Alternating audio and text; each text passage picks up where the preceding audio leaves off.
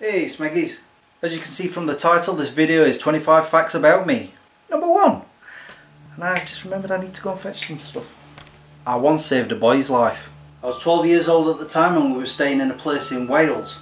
It was a camping caravan site, and obviously it was in the height of the summer because I was in a swimming pool. And it was full of adults, me and an 8-year-old boy. So there I were, just minding my own business, just doing something like this. I'm not really sure what I was doing, when I could hear help, help behind me. So I turned round to see what was happening, and there was this 8-year-old boy unable to swim, and he went under. Now the thing is, at school I learnt a lot of life-saving techniques. Of course it doesn't matter, all of that just went instinct took over. So what I did after he went under is I dived under him, swam under him and got his legs onto my shoulders, and then I swam up.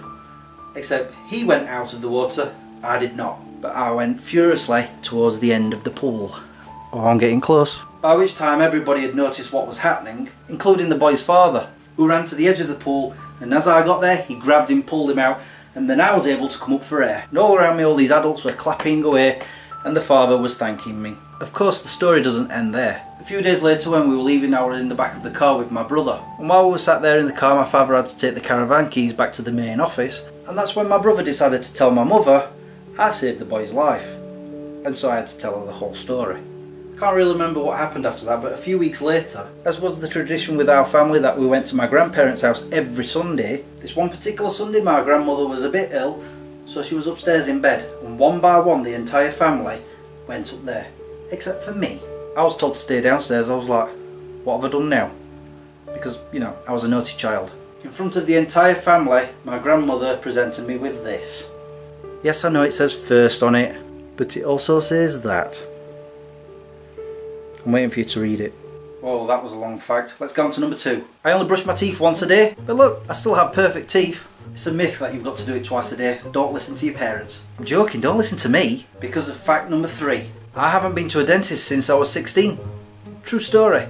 That's 22 years ago. Fact number 4. My guilty pleasure is Danny Minogue music. These are the originals, I do have some on CD. Fact number 5. I've only ever broken one bone, my foot. I was 14 at the time, so I had 6 glorious weeks off school. Number 6. I see the number 42 everywhere. Just check out these pictures. Here, here, here. This has been going on since 1999. Fact number 7. I've been seeing this number everywhere as well. Check out these pictures. Yep, here, there. By God, I've been seeing that number since 1989. Fact number 8. I've got OCD, although I did not know this until somebody pointed it out to me. I think the clue is in the fact that I've got all my DVDs in alphabetical order, and my CDs, and my videos. No, VHS. Fact number 9. If you're a regular viewer you'll know that I collect comic books, and I've just recently counted them. I have 4,700. But I have been collecting since 1991. Number 10. I crack a lot of bones. My knees. And back up again. Number 11. My little fingers are bent. Oh. Number 12. I went to Los Angeles all by myself in 2012. Regular viewers know this, right? Number 13. I'm allergic to pineapple. My throat closes up. Which isn't fair because I like pineapple juice. Number 14. I've been writing since I was 10 years old. I've yet to finish a novel. Might have something to do with me being lazy. Or procrastinating. Number 15. I've never ever been in love. I love my friends, I love my family, just not being in love. Unless you count my comic books and DVDs. Number 16. My favourite film of all time is Jurassic Park. But if you've been watching long enough you should know that. Number 17. My favourite television show of all time is Friends. And you should know that if you saw me going to LA, because I got to go on the Friends set. Number 18. My favourite music artist is Enigma. Do you mean who?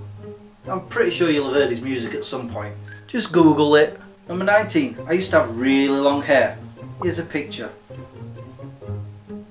Stop laughing. Number 20. I have run 5 marathons. Great Yorkshire Run 2007. Sheffield Half Marathon 2008. That was 13 miles. Lincoln 10K 2008. Great Yorkshire Run 2008. And Great Yorkshire Run 2009. I know, it looks like I've been in pie marathons. Number 21. I don't like spicy food at all. Curries, chilli, I don't like it. Number 22. One of my favourite cities in the world is Edinburgh. My first time there was, well actually I was 8 years old, but I can't remember it at that age. But I did go in the year 2000 and I fell instantly in love with it. Number 23, I swear. A lot. The F word, the W word, the B word, the S word. I don't like using the C word though. Not often. I just don't do it on my videos. Number 24, I have a great sense of adventure. I mean, come on, I went to Los Angeles all by myself. And finally, number 25, my quote in life. And you can't use it. If I see any of you using it, well then I know it's caught on.